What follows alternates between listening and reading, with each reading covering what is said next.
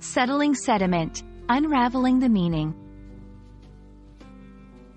Hello, everyone. Welcome back to our channel, where we make English language learning fun and easy.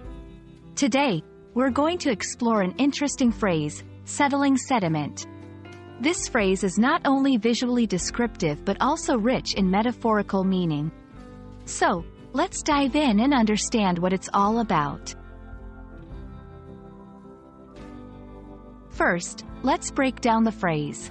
We begin with the word settling. In its most basic sense, to settle means to reach a state of rest or stability. It's often used to describe something coming to rest after being in motion, like dust settling on a surface. In a broader context, settling can also refer to people finding a stable phase in life, such as settling in a new country. Next, we have sediment. Sediment is a material that settles at the bottom of a liquid. It's what you find at the bottom of a river, lake, or even a glass of water left undisturbed for some time. Sediment can be made of many things: soil, sand, or particles from a chemical process. Now, let's combine the two, settling sediment. While it literally refers to the process of sediment falling to the bottom of a liquid, metaphorically, it's much more.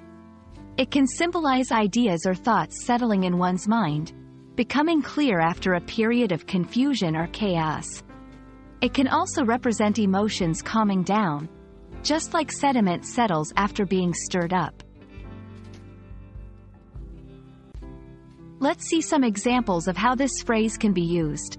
After the hectic first week at her new job, her thoughts finally started settling like sediment, and she could plan her next steps.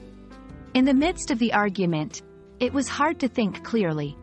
But later, with settling sediment, he understood both sides of the story. So, there you have it. The phrase, settling sediment, is a beautiful example of how English uses vivid imagery to convey complex ideas and emotions. We hope this video has helped clarify the meaning and usage of this phrase. Remember, language is not just a set of rules. It's a way to paint pictures with words. Keep exploring and happy learning. See you in the next video.